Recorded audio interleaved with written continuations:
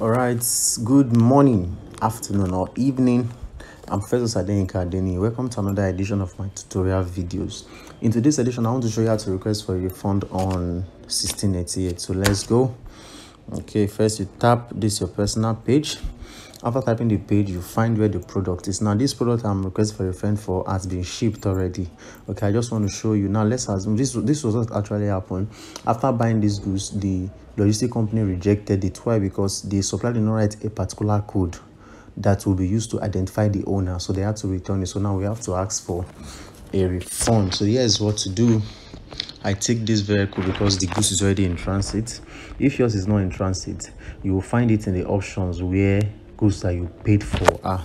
So now this is the page. You tap more options. When you tap more options, it will show you two options. The two options are this. The first one at the top is to extend delivery time, and the second one is to request a refund. So you tap the second option, which is to request a refund. Now they will ask you to tick the product you want to get a refund for. Now in this case, I actually bought two different products from the same supplier. So in your case, it may be that you bought a particular product, but let's assume you bought a shoe, you bought different sizes. Okay, so you have to tick the ones you are requesting for refund for because it's already been shipped. So they assume maybe something happened and some of it were returned back to the supplier. So you tick the particular ones you want a refund for. If it's the old product, you tick the old product. So now I'm ticking this, and ticking this.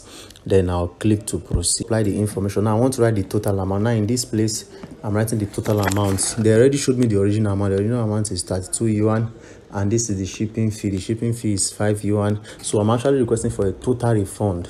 Okay, and here they will ask me to choose the reason why I'm refunding. You can translate to find out what is written here. So you choose the appropriate reason, then you check the box, and then you can type an instruction here for the seller. You can decide to write it in Chinese or English.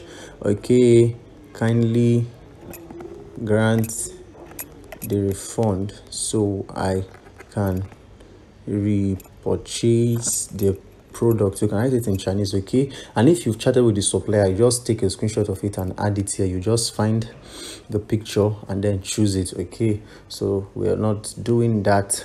Okay, let me just use some. So once that is done, you approve, and then I'm adding this photo just for you to see. Okay, so it's loading. So once it is approved, you submit your refund, then chat to the supplier and tell him to refund. Like in your normal product page, there's a place to chat with supplier. So chat with him, tell him, okay, I've requested for a refund, please grant. And once that is done, then you are good to go. Now this is how to request for a refund. You just tick this box, this red box down here, and then your refund is granted. Thank you for watching. I'm Festus Adenka Adeni. In case you've not subscribed to my videos, my YouTube channel, please do.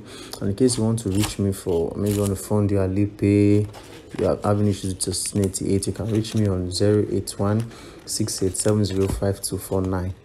08168705249. For international users, you can reach me on 234-8168-705249. 234-8168-705249. So thanks for watching. Bye.